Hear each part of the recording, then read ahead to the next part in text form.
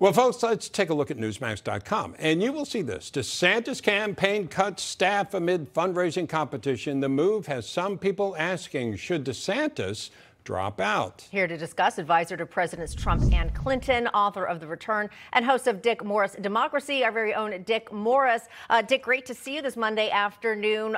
So what do you make of the continued problems that we see from Florida Governor Ron DeSantis? He just can't quite keep it moving forward. Well, these are entirely self-inflicted problems. This guy has a campaign staff of 92 people. I mean, put all of Florida on the payroll. I mean, Trump has it like 15, and that's about more normal for this kind of period. He literally just is, it must be a herding instinct just to surround yourself with as many bodies as you possibly can. He's run through and spent already 40% of the total amount he's raised. And he's not getting money from big donors anymore. And whereas Trump got $15 million in donations of $200 or less in the last quarter, he got $3 million. So he's going to have great difficulty re-upping his campaign war chest. And he's bleeding it dramatically. Now he's entirely dependent on some PACs that are anti-Trump PACs, but might switch off of him. And he's lost the endorsement of Rupert Murdoch, which means the Fox News and the Wall Street Journal and the New York Post. They won't go with Trump, but they'll go with somebody.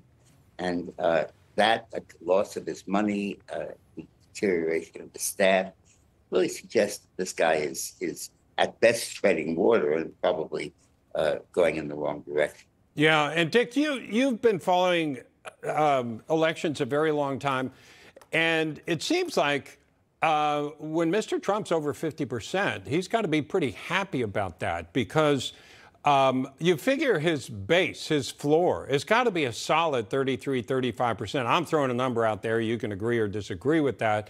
But I don't see anybody else even up to that number to take away. So he's in pretty good shape. You don't see any threats on the horizon right now, I'm guessing.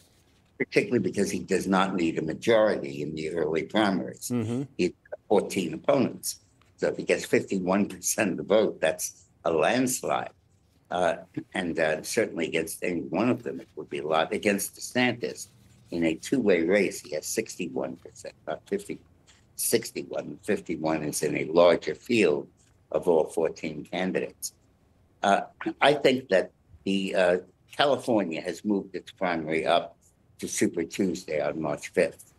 And I believe that that will be the date at which Trump will acquire enough delegates to be nominated, and everybody else will have to go. When is that? What's that date again?